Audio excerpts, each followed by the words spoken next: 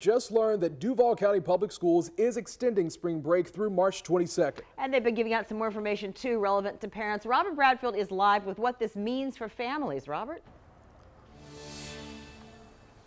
Yeah, good evening here. Dr. Diana Green said this was a tough decision, however, one that needed to be made. And she says she does sympathize with those families who are now likely going to be home with their children, possibly for another week. That's because Duval County Public Schools has extended their spring break through March 22nd. So again, all next week, students and staff will remain home. We can tell you also that Dr. Diana Green says she does plan to meet with principals tomorrow to get a better understanding on how they do plan on cleaning the schools, but she says these schools will receive a deep clean.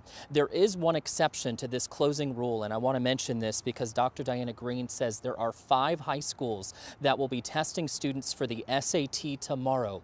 Those 5 high schools will in fact continue with the SAT testing tomorrow. So if students were planning on doing those tests, Dr. Diana Green says those tests will still be on. Also, do want to mention that all field trips have been canceled. Also, all athletic events have been canceled as well. But Dr. Diana Green again saying this was a tough decision that needed to be made. Listen here.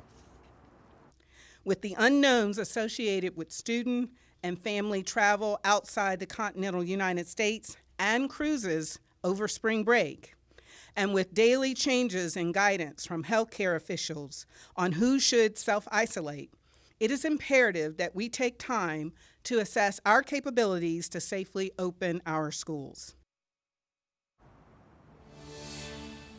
Again, that was Dr. Diana Green a short time ago. She also mentioned that for parents, teachers, students, any faculty members that may have taken a vacation outside of the continental United States during this past spring break, she wants those students and staff members to also self-isolate themselves for 14 days. She did go on to say that as of right now, they do not have a specific number of those folks that fall into those categories. Again, parents, teachers, students, in fact, again, outside of the continental United States that may have taken vacation, but she says she is looking into that, and that actually by next week could top several hundred. So again, she is looking into that. Those folks, again, need to self-isolate.